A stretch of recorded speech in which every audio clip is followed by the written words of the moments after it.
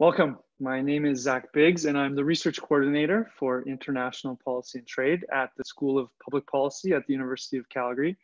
We are Canada's leading policy school, known for our practical research and for bringing people together to discuss important issues, which is what we're here to do today. So today is another installment in our webinar series on COVID-19's public policy implications. We will post a recording of this webinar on our website and our YouTube channel, where you'll also find our previous webinars in this series. And you'll also receive a link to this presentation by email in the next few days. So today's webinar will focus on Canada-China relations in the COVID era. This is a relationship that was already strained, and now the pandemic has added further stresses. So will the relationship further deteriorate, or might this be an opportunity to make some progress? We have two experts joining us today to get you some answers. Our first speaker today is Hugh Stevens. He's a distinguished fellow at the Asia Pacific Foundation of Canada, an executive fellow at the School of Public Policy, and vice chair of the Canadian Committee on Pacific Economic Cooperation. Our second speaker today is Margaret McQuaig Johnston. She's a senior fellow at the Institute for Science, Society and Policy at Ottawa U. She's a senior fellow with the University of Alberta's China Institute, and she's a distinguished fellow with the Asia Pacific Foundation of Canada.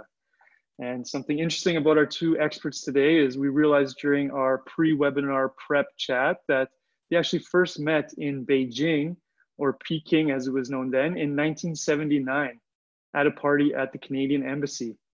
So they may have known each other for quite some time, but I will encourage them to counter one another. I think today's topic is one that is thought-provoking and deserving of an honest and spirited dialogue. So we've chosen to tweak our format today to try to make it more conversational. We'll start by giving each speaker about 7 minutes to state their key points. And then I'll then give them about 10 minutes to respond to one another. After that, I'll open it up for audience question and answer. And please enter your questions in the Q&A box below. You'll see that at the bottom of your screen, and I will take your questions and pose them to our speakers. So I'd now like to turn the presentation over to Hugh for his opening remarks. Hugh, take it away. Thank you very much, Zach. Well, certainly that reference to 1979 somewhat dates us, but anyway, as you say, it was an interesting little sideline to trip down memory lane. Well, so good morning, everybody out here in BC, and good afternoon, I guess, to the rest of Canada. As Zach mentioned, my topic today is on Canada-China relations in the age of COVID. What impact is it having on our relationship? What impact could it have? Does it pose a threat, or is it an opportunity? And maybe a little bit of both. There's really no question that it's put additional strain on our relationship, and I'll come to that. But the question that I would like to explore is, to what extent does this provide an opportunity for constructive re-engagement in our relationship with China? And I'm going to argue more on the positive side that this is more of an opportunity than a threat for the following reasons. I think it's important to seize this opportunity in order to get relations with China back on an even keel. Why is this? Well, perhaps for some obvious reasons. Probably the most foremost reason is to try and do what we can to get the two Michaels out of the purgatory in which they've been finding themselves now for more than 500 days, but also to stand up for Canadian values, rule of law, to make us effective advocates. There's also, of course, an important business and trade relationship to look after. China will continue to be important to Canada and to the global economy. We have some shared global interests with China, notably on the issue of climate change, but also on health. And finally, there's the people-to-people factor, immigration, family, and so on. So I would argue that we need to get dialogue restarted, and that COVID does provide, in essence, bizarrely, kind of an opportunity to do that. Now, of course, there are people that don't believe we should be looking for an opportunity. So if you really think that the future is economic decoupling from China, or that China is an advocate that we need to contain, then perhaps the blame game is one that suits your line of thinking. That's not my position, and I think we should be seizing this opportunity. Now, as I mentioned, the relationship is already under great stress, probably the worst it's ever been in the 50 years since we established relations with China. The Meng Wanzhou situation, the arrest in Vancouver in December of 2018, the retaliation by China to arrest Michael Spavor and Michael Kovrig, retaliatory trade actions that were taken last year, even being sideswiped as part of collateral damage by the US-China relationship, the US attempt to push a managed trade solution on China, requiring China to purchase from US suppliers where they may not be actually the most effective competitors. And it even touches on another issue that we're facing in Canada, the whole question of Huawei's participation in the 5G rollout in Canada. And Canada's under a lot of pressure from the US on this particular issue. In fact, we're under a lot of pressure on a number of areas. Meng Wanzhou was because of US pressure. And then we had Mr. Trump's musing that perhaps she could be traded off for a trade deal and so forth. So it's been stressful. And COVID has only, in a sense, made things worse because of the Chinese initial reaction and initial cover-up. So there's been lots of opportunity to play the blame game if that's what you want to do. The most recent Angus Reid poll I saw showed that just 14% of Canadians have a positive image of China. That's down by about half. It was around 35%, maybe earlier this year. So that makes it very difficult for the government, which has to move to a certain extent in rhythm with public opinion to do very much. There have been other issues, of course, the issue of Taiwan and the WHO, stories about faulty Chinese PPE coming in. And then when China made efforts to correct that, there are lots of quality assurance problems with products in China. As anybody will know, and you really do need a good quality assurance system. When China made efforts to deal with that, then they were accused of imposing red tape and blocking exports. In fact, China has become the supplier of last resort. It has not resorted to export controls as many countries have, not Canada, but many other countries, and has certainly not threatened to embargo the export of N95 masks to Canada, as we know was proposed by the Trump administration. China has been donating PPE and has been criticized for that even. So, I mean, it's one of these things where if you want to find something to criticize, COVID has provided lots of opportunity. And the public commentary has continued. There's a real drumbeat of this every day, but I feel that this is not really a productive way to go from a Canadian point of view. So let me just review some of the areas where I think Canada has differentiated itself from some others and where this can be turned to our advantage. First of all, as has been made evident by commentary in the press, the Canadian government has been careful not to point the finger of blame at China or to market unsubstantiated conspiracy theories about where the virus may or may not have started. We did send help to China early in February when China was at the center of this crisis, help that was appreciated and which has been criticized in this country, but I think there were good reasons to do it. Excuse me. We've continued to engage in scientific and medical cooperation with China. Just the last day or so, there's been stories of cooperation between the NRC and labs in China working toward a solution. And we've been careful to follow a science-based approach in terms of determining what the cause of this may have been and avoid politicizing the question of where the virus came from. We will need to find out where the virus came from. That's going to be part of the efforts as we exit from COVID. But there's no need to unduly politicize this particular issue, or as I say, engage in some speculation and conspiracy theories. So, summary in both tone and substance, the Canadian position has been much more nuanced, to put it politely, much more positive than the position of the United States. And this brings me to my point. I think this presents us an opportunity in terms of resetting our relationship with China. One, which I hope China will respond to, and one can never be sure, but it does present some opportunities for dialogue, to work together to improve the environment and to work toward a solution to this problem, which is affecting us both on the health and economic front. What impact will it have on the Meng Wanzhou case? I mean, that really rests with the courts, and I wish the courts would move quickly on this and come to some sort of resolution so we could move ahead. Will it help the two Michaels? That's hard to say, but I don't see how it could hurt. What about the 5G issue? That's really a separate issue, but I do think it's important not to confound the 5G decision and COVID, not to make a decision on 5G to punish China for COVID. I think that decision needs to be made on its own merits, and there's lots of points, both on both sides of this to keep Huawei completely out of our 5G networks. As probably most of you know, they do supply equipment to our 4G networks, or the British solution, which personally I favor, which is to allow limited participation, maintaining our security, and taking advantage of the technological and industrial benefits that will come with accessing supplies from that particular company. So to wrap up, I guess my point is that blaming China may be very satisfying, and in fact, it serves some political agendas, as we're seeing, but in the end is not productive. Demonizing China solves nothing and does not advance Canadian interests. And so my position, my case, I guess, is that the response to COVID-19 provides us with an opportunity to reestablish a more productive dialogue with China, and I believe that we should use this opportunity to do so. So thank you. I'll stop there, and I guess I turn my video off. Do I, Zach? Yes, yeah. So thank you for that, Hugh. And now we'll hear Margaret's opening statement. Margaret, are you ready? Yes, I am.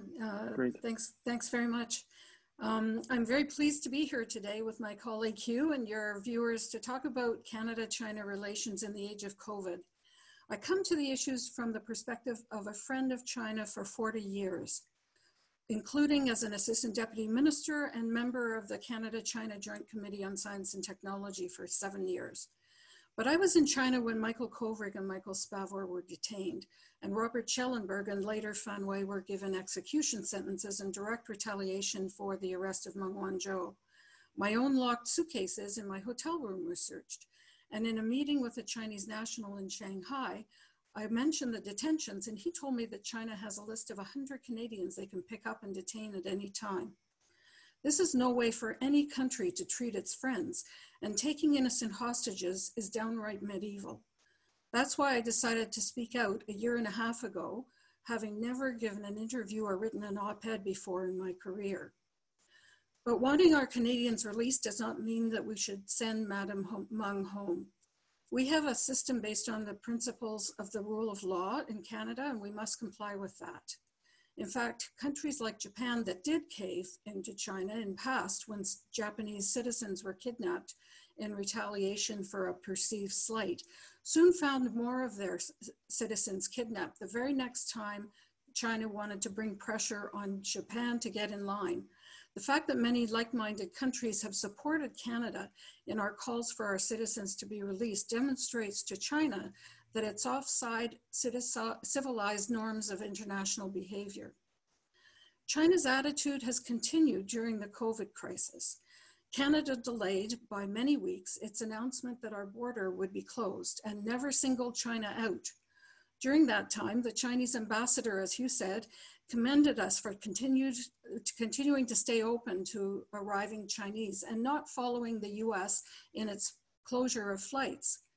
But when asked if this would improve Canada-China relations, Ambassador Tsang Pei-yu said, quote, "Overall relations remain tense due to the outstanding issue for the bilateral relationship. So no, our help to them did not improve the relationship." And the minute that foreigners started bringing COVID into China, she ordered China's flights and borders closed. There was no reciprocity for Canada's support of China. China's also pushed back hard, as we know, on the call from Australia, the US, and others that there should be an investigation in China into how COVID started, choosing instead to pin the blame first on an American military officer and later on an Italian for starting COVID in Wuhan. The truth matters when you're trying to understand the nature and spread of a pandemic. And there's quite a bit we know already, which I can get into in the discussion.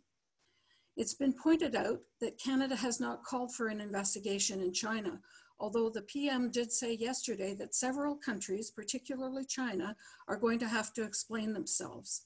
And we have called for a review of the actions of the WHO. But how tough on China can the Canadian government be now? We currently need PPE from China, which exports 25% of the world's face masks. And the PM has determined that Canadian lives are more important at this moment than calling out China. In one case, the PPE from China was donated by Huawei.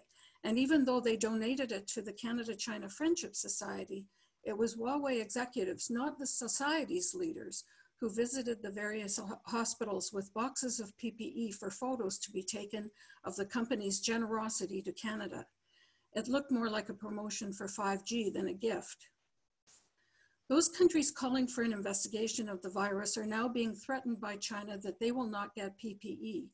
And in fact, Australia has already seen its meat exports to China banned as retaliation. Seriously, this is a real and consistent tactic that China uses with middle powers and smaller powers, and companies and their employees are paying the consequences. The Canada-China Business Council, in its report last Friday, found a huge impact on Canadian businesses in the past year. 51% had their deals postponed, 40% saw their deals canceled, and 63% canceled employee travel. At some point, we will have secured sufficient sources outside China for our PPE, including companies in Canada that have stepped up to start manufacturing it. At that point, I expect we'll see Canada joining other countries in calling for an investigation of the origins of the virus in Wuhan. It's critically important to learn the facts, or it's going to happen again. It's not pointing fingers, it's member nations of the WHO asking substantive questions and providing clear answers, China providing clear answers. We would expect no less of any other country. At the same time, we know that China isn't going away. And in my view, we will need a medium to long-term approach to deal with this new, more aggressive China that kidnaps innocent people and pushes around middle powers to put us in our place of deference to China. That's why I have recommended to Global Affairs Canada that the government develop a new Indo-Pacific strategy that would broaden and deepen our economic, trade, security, and cultural relations with many other countries in the region, including Taiwan, and develop a new approach to dealing with the new China we are seeing, one that takes account of China's relations with other countries in the region. In that regard, I was very pleased to learn that following his departmental briefings on China's use of aggressive political and economic levers to punish Canada, the Minister of Foreign Affairs has indicated the need to explore a new framework for Canada-China relations. My hope is that in the coming months, that framework will be put in the broader context of a new Indo-Pacific strategy. In the meantime, Canadian companies with operations in China will need to ensure that their markets are fully diversified, so that if they are hit with sudden arbitrary Chinese government actions, they will be agile enough to do without their Chinese market for a period of time. In the EU, the restrictions on exports from China of critical medical equipment brought on by the closing of China's ports due to the COVID measures and their broken contracts to EU countries for ventilators has prompted EU governments to look at being what they call strategically autonomous. And together with EU companies, they are now moving to build more resilient supply chains based on diversification. Similarly, Japan has earmarked $2.2 billion US to help manufacturers shift production away from China. These actions are not based on suspicions of the Communist Party. They're based on China's repeated international and bilateral behaviors. Countries and companies would have to be foolish to ignore these actions and move forward naively waiting for them to happen again. It's sad that our relations with China have come to this after all the investments that Canadians and Canadian companies have made in building friendships and businesses there. But even longtime friends of China like myself are saying that they've gone too far. China needs to reassess its own international position to treat other nations like Canada with respect and to stop kidnapping our citizens and holding them for ransom. That's it, and I'm happy to go to discussion now. Great, thank you, Margaret. So yeah, we'll start the discussion now.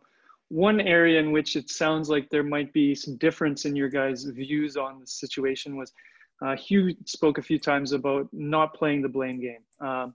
Does this specifically refer to just the potential origin of the coronavirus, or do you mean that more broadly in that Canada shouldn't be calling out what we perceive as bad behavior by the government of China?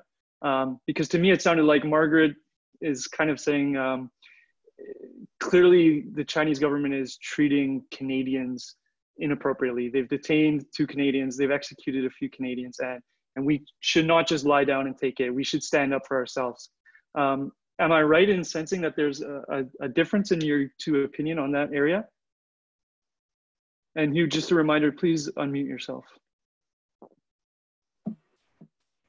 Yeah, thank you, Zach. Since I did talk about the blame game, you know, I thought we were going to have a lot to disagree on, but in fact, I find it very difficult to disagree with just about anything that Margaret said. Although I would say that while she said that she's been a friend of China for 40 years, I've been looking at China for a very long time. In fact, I was serving at the Canadian Embassy in Beijing when we first unknowingly met.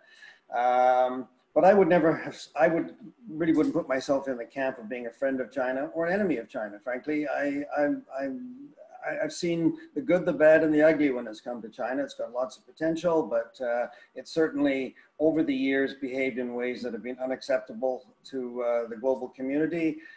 It was moving in a direction that we in the West considered we were more comfortable with, and now in the last 4 or 5 years, it's certainly turned in a different direction. So I guess I would just would make that point. My reference to not playing the blame game relates to COVID. And we're talking about foreign policy or bilateral relations in the age of COVID. I don't think that, I mean, there's always a balance between blaming and trying to find solutions. Simply blaming China or criticizing China without offering some constructive solutions or finding ways to engage or finding ways to have dialogue is not going to be very productive. It's quite satisfying to some people. But I don't, you know, I think that on the COVID issue, this is something where we have shared interests and that we can find some common ground. What you want to find in diplomacy is common ground, so that then you can deal with the issues where there isn't common ground. And clearly, with the biggest issue is the seizure of Michael Kovrig and Michael Spavor. I agree 100% with Margaret. This is an unacceptable way for a major power, for any country, frankly, to behave. And we need to continue to work on a solution. So I guess the short answer is, I'm talking about COVID.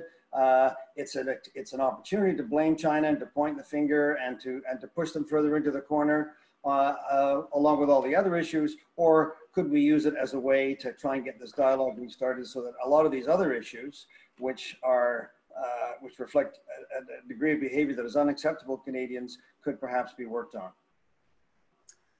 Yeah, and I appreciate those comments that Hugh's made, and he's right that as a foreign service officer, as a diplomat for Canada, he is neutral. He is not a friend or opponent of whatever country he's posted in. He has to look analytically at what they are doing.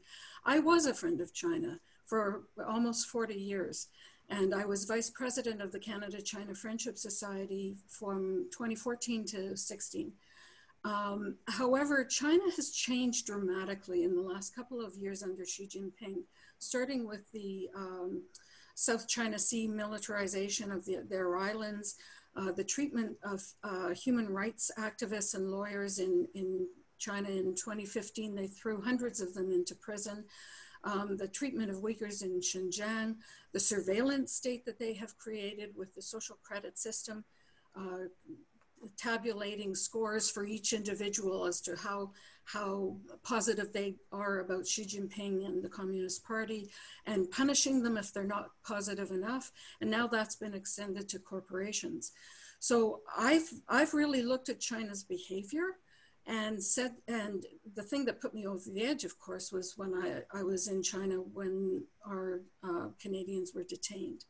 And I to this day can't attend meetings of the Canada-China Friendship Society or attend events at the embassy. I've turned down a position at the Shanghai Science and Technology Policy Institute. I can't bear to be in the room with people of a government who have done this to our people. And so I'm coming at it from China's behavior, and I'm saying, you know, enough is enough. Yes, Canada should be calling China on these actions, but right now, I think the Prime Minister's right. We need to get our PPE. We need to protect our people. And as we go through the pandemic and get it under control, there will be a time when we can go back and revisit what happened. Could I just add, Zach, I think it's more than just PPE. I do agree that we want to keep PPE, the supply coming, but I think there's more than that reason to try and re-engage with China. And I think in terms of cooperative S&T exchange market, that's an area that you've done a lot of work in. You know, China certainly bears a good chunk of blame for what happened, but there's lots of blame to go around. I mean, other countries haven't handled the response very well. We're now in a situation where everybody is working on a solution. China has a lot of expertise. There's work going on there. There's work going on in Canada. There's work going on around the world. I think if we don't use this opportunity to double down on finding areas where we can cooperate and finding something positive in terms of finding a solution to this particular issue, the COVID issue, then we're missing an opportunity. And if we can find some common ground here, perhaps that will open dialogue, open ways to perhaps resolve some of these other issues. Some of them are intractable. I mean, I don't have a key to unlock this Rubik's Cube of Meng Wanzhou and the two Michaels. It's not easy, but I do think that lack of dialogue is not going to advance the solution. Well, and I think it's also important to be able to go back to the origins of the pandemic and find out what happened so that we can do things so that it won't happen again.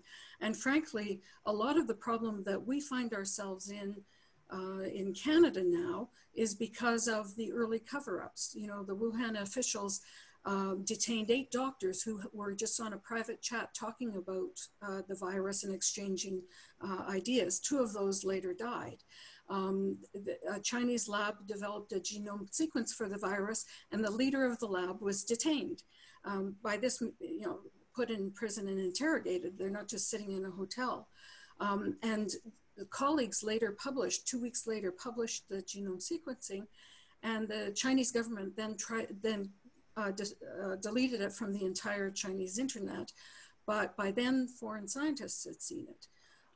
And, you know, the flights from Wuhan to other parts of China were all shut down, but flights continued for weeks after to be going to other countries. So there were a lot of actions that China took in the early days that are just the nature of an autocratic society where you try to suppress any bad news. And you know, the Wuhan numbers were kept small because they were under pressure from Beijing to keep their numbers small. At one point, people were saying they're too small, and so they put them up 37% in terms of the number of deaths. They still didn't count the cases where people were asymptomatic. So there are a lot of things that need to be looked at. I fully expect that we won't get transparency from China. They tried all these other measures to cover it up, and I don't think they're going to open their books and open their policies and shine a new light on them. I don't expect that to happen, but other countries need to ask the questions. Well, you know, I'm not going to make excuses for what happened in Wuhan, but all I would say is that hindsight is always 20/20, and I think anybody looking back could have made other decisions on this, and there's no question that the Chinese could, and in fact, they're paying the price for it as well. I'm sure that there's some regrets that they silenced Dr. Li and others and didn't take his warnings more seriously at the beginning. You know, the crucial 6 days in Wuhan when maybe they should have shut down things earlier or not. We can go back and you know, comb through the entrails of all of this indefinitely. But I think the key thing is going to be, where did this virus come from? What needed to be done, or what needs to be done to make sure it doesn't happen again? And at the end of the day, I think we should base our solution or the answers to this on a science-based analysis. And my understanding is the Chinese have not disagreed with this, that they're prepared to cooperate, as I think they will have to cooperate at the end of the day in finding a solution. But to overly politicize it and to go through as to who said what at what given time, I just don't think is helpful at this particular point. I don't see that as politicizing it. I see that as pointing out that we need some answers because we have thousands of Canadians dying and, you know, millions of cases around the world. So I don't politicize things. I look at China's behaviors, and I don't like the behaviors. Maybe we should go to some questions, Zach. What do you think? Sounds good. Yes, I enjoyed the exchange, however. So one of these questions is specifically saying it's for Hugh. It says that you mentioned about bringing the Canada-China relationship back to an even keel. What exactly did you mean by that? Does that mean striving to return to the relationship we had with China before the Meng detainment, or does it mean Canada actually standing up for itself when China acts against Canadian interests? Well, I don't think the relationship is ever going to go back to the way it was before the arrest of Meng Wanzhou. I mean, there's been too much poison poured down the well for that to happen. By an even keel, I mean getting back onto a relationship where we can have a dialogue, an honest dialogue on issues, where we can start rebuilding relationships by finding areas of common interest, and that's normally how you do it. You find something that you agree on, because lots that we don't agree on, and trying to build that dialogue. China, like Canada, is a multifaceted place. There are various contact points within the country where we can make some progress. So I don't accept the premise of the question that we weren't standing up for ourselves. I think Canada has stood up for itself. It continues to stand up for itself, but there's ways of doing it that are going to be productive and serve Canadian interests. And there are ways of doing that, as I mentioned, are satisfying and serve set political agendas, but at the end of the day, don't lead you to where you need to get to. I would agree, actually, that we do need to have those dialogues. And I think we've got terrific people in the embassy in Beijing who will help us do that. There are a lot of fronts where we can be talking to China, but we also have to listen carefully to what they're saying back to us. They have told our officials that Canada is not a middle power, we're a small power, and we have to stop leaning towards the US.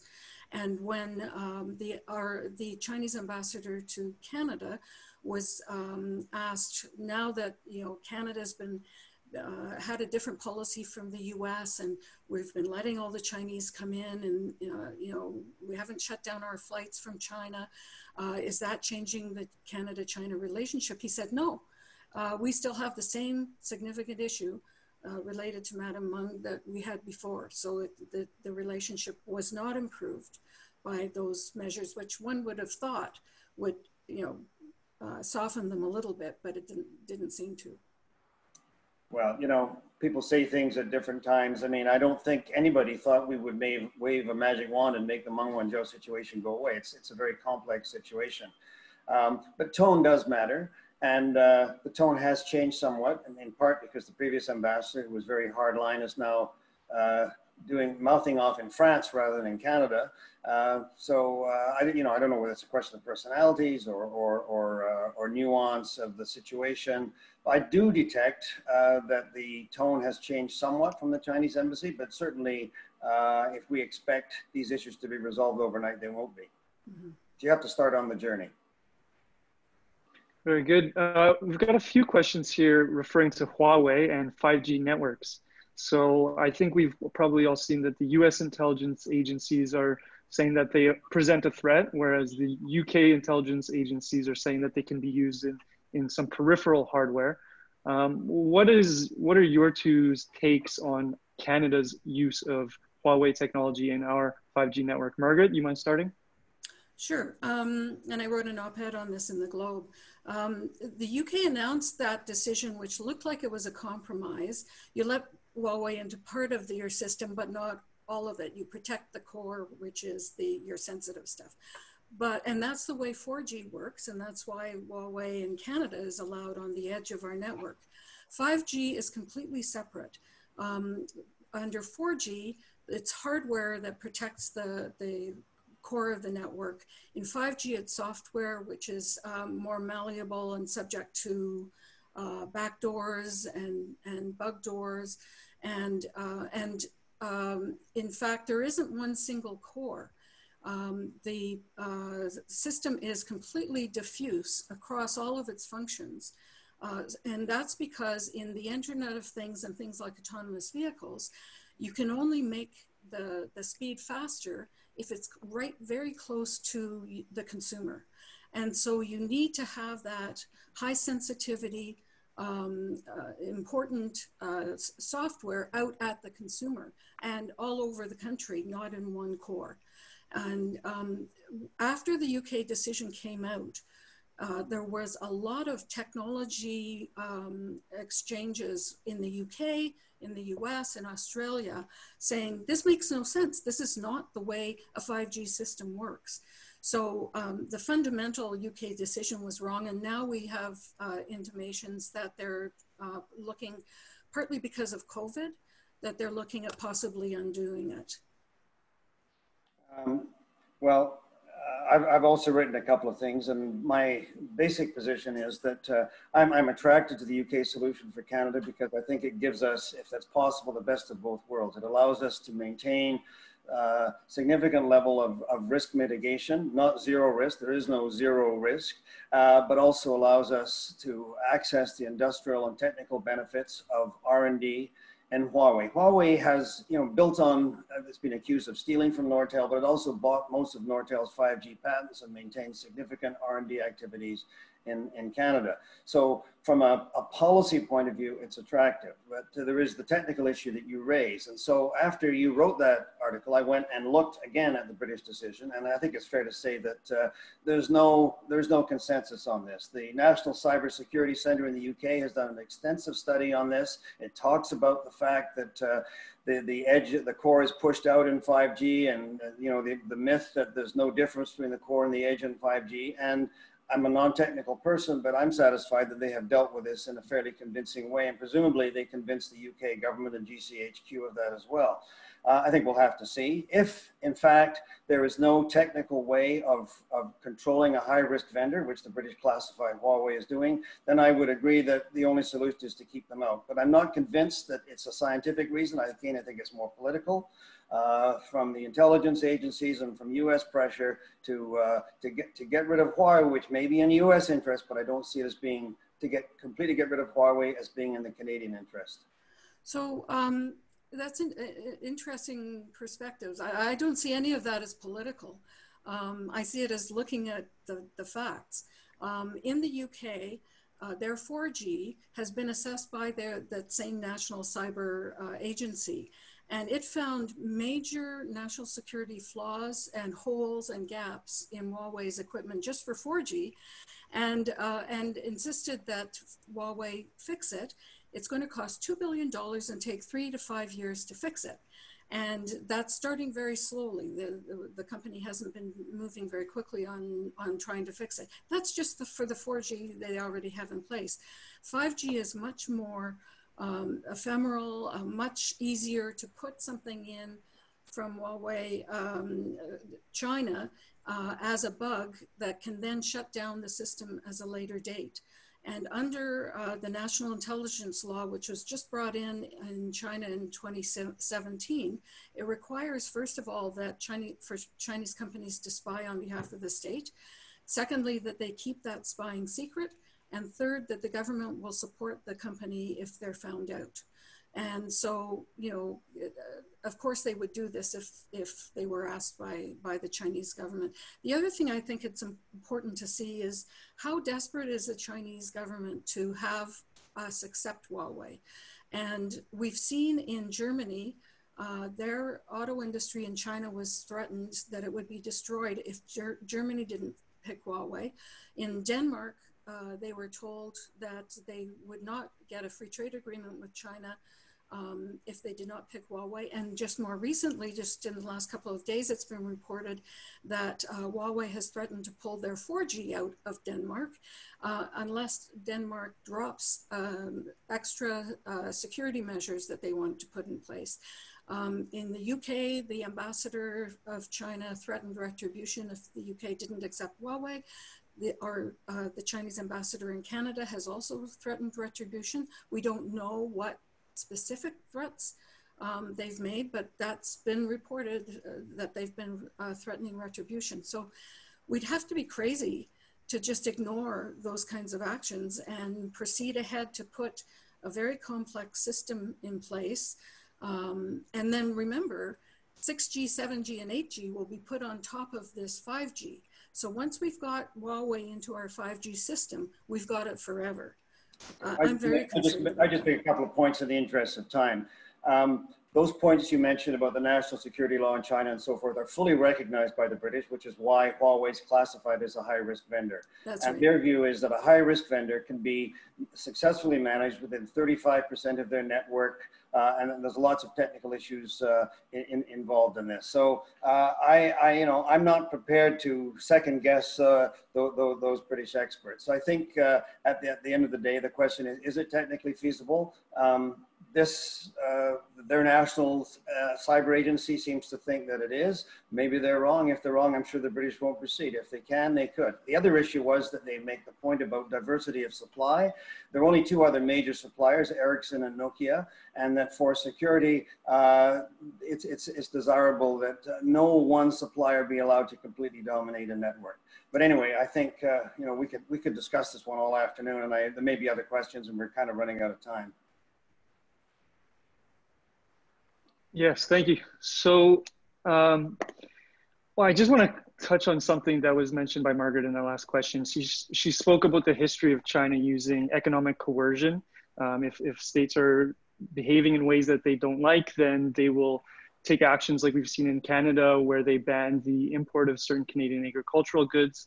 Does that, like, how would a country like Canada potentially respond to a state that behaves that way? Should we be trying to isolate ourselves so that we aren't economic dependent on a country that often is tempted to pull these levers of economic coercion? Or is it to just ensure that we don't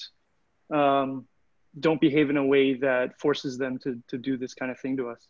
Well, I pick up on Margaret's point about diversification. I think it's absolutely essential that we diversify, not only in Asia Pacific, but particularly in Asia Pacific, or Indo-Pacific, to use the new term, and that we become less dependent upon China. I mean, if we're dependent on anybody, we're dependent upon the U.S., and we see what happens there when the U.S. decides to put on steel and aluminum tariffs and so forth. So, yeah, we shouldn't become overly dependent. On the other hand, so we do need to diversify, and Japan and other markets are good markets for us to explore. But there's still lots of potential for certain industries in Canada and China. I don't like the way the Chinese weaponize trade, but and I'm not excusing it, but frankly, they're not the only ones that have weaponized trade. Just look south of the border. I would just add that our ambassador to China was asked at the Parliamentary Committee on Canada-China Relations how he would protect Canadian companies in China, and the sensitivity and the problems they run into. And he said the first step would be to diversify away from China. And the member of parliament didn't understand his response. She was expecting something about protecting inside. And so she was reframing her question. And he said, no, we have to diversify our trade away from China. So that speaks for itself. So in Canada, we've heard for decades about the importance of the Chinese market and how it's growing rapidly, and by integrating or taking advantage of some of the opportunities in China that will lead to economic growth in Canada. But the opposite end of that question would be, what do the Chinese see as the benefit of their relationship with Canada, particularly in the longer term? Shall I start? Sure. So one of the things that they want is our science and technology. And I've worked with them for many years on that. When China was behaving as a collaborator with China, since 2015, they've had a change of policy for Western technology companies, including Canadian companies. And this is one of the things I've spent most of the last two and a half years on, seeing what happened to specific behaviors of Chinese partners of Canadian technology companies. And we saw that they would, in a joint venture, for example, try to take over the whole joint venture over time. They would brand the technology in the name of the Chinese company. They would take measures for forced technology transfer where the Canadian company's IP had to all be exposed to the Chinese partner, but the Chinese partner didn't have to expose anything to the Canadian partner. So a number of measures like this that they've taken, and it's a lot of Western companies have had a problem with this, and I think now we're seeing that Western companies are trying to move away from these forced joint ventures because almost invariably they come out on the losing end of it. I'll just take another tack. You're asking what could China get out of Canada? Of course, China sees Canada as a place to invest, access to the oil patch and so forth, which maybe is less attractive now. But also, I think is an interesting point about food security and security of supply. Obviously, China has 25% of the world's population. It needs to feed these people. It needs to have secure access to food. And I think it was very foolish of China to start using canola and pork exports and so forth as retaliatory actions. We've now seen what's happened with African swine fever. The Chinese pork herd is hurting. They've now started re-importing pork from Canada and elsewhere for their own reasons. A game that Canada can play, and maybe a game is not a strategy, a tactic that Canada can follow is emphasizing our security of supply. We're one of the few countries in the world which has true surplus of food supply. And this is something that could be attractive to Canada, to China and many other countries.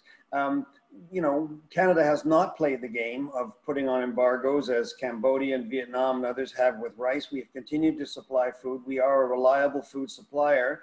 An argument has been made recently that we could have a good agri-food strategy that's based on security of supply to our customers, but we also want our customers to give us some security of access. And I think that's an asset that we can develop and we can use to advance Canadian interests. Great. So it is now 12:45, which is the time by which we were supposed to wrap the webinar. However, we do have a backlog of questions here and some really good ones that I'd like to get to. So Hugh and Margaret, if you wouldn't mind, could we stick around and tackle a few bonus questions? Sure, that'd be great. Yeah. Great. So for those of you who can't stick around, thank you for joining us. We will email you a link to the full recording. But to the bonus questions, this one is talking about how the vast majority of Canadian citizens do not trust China. And Hugh, you mentioned that statistic that I think only 14% of Canadians had a positive view of China. As Canada is a democracy, how does this public sentiment constrain how our politicians are going to behave towards China, the rhetoric they'll use? Well, I think it's obvious. I made veiled references to certain political agendas of demonizing China. Frankly, I'll be more open. That's a card that's being played in the Conservative leadership race at the moment. The Liberal Party has always been accused of being soft on China. I'm not going to say yes or no whether they have, but I've always been a believer of engagement as a former diplomat. And I think that's been a consistent position of the Canadian government, actually both Liberal and Conservative over many years. But it does make blame and demonization much more attractive when you've got 85% of the people that have a negative view of the country that you're dealing with. And the government has to deal with it. It's an uphill struggle. I think that, one has to be very careful not to be seen as an apologist for China when you're trying to make the case that it's in Canadian interest to try and find some commonalities. So that's the challenge that any government faces. Now, it's responsive to public opinion. It doesn't necessarily totally have to follow public opinion. It can help shape public opinion, but all governments have to get elected. And, this is probably not an issue that a government would rise or fall on, but it's part of the mix. Yeah, I guess I would just add that, and Hugh has mentioned a number of times politicizing issues. This, I completely agree. These are not issues that should be politicized. These are issues that are fundamental to Canada's policies, but they should not be used as a bludgeon, a political bludgeon by any party or any group. And I think instead, each party has to look at, and the government has to look at China's behaviors. And I would also say that to the extent that we are getting an anti-China rhetoric and sentiment across the country, I'm concerned about that, because that's going to redound onto Chinese Canadians. And in many ways, they're too being victimized by all of these actions by China. They don't like, the vast majority of them don't like to see it. The last thing in the world we want is for other Canadians to look at Chinese Canadians and think they're somehow suspicious. In fact, one of the problems that Canada faces, and I know the government is very seized with this, are the measures that the Chinese Communist Party has taken in what they call their United Front work to seed themselves into organizations across the country to be sure that there's a voice for China's policies coming from different organizations across the country. I think that's very dangerous for Chinese Canadians, and we have to be very, very careful not to feed into that. And the government has to be very careful in all cases to be speaking about China's behaviors, not some anti-communist rhetoric.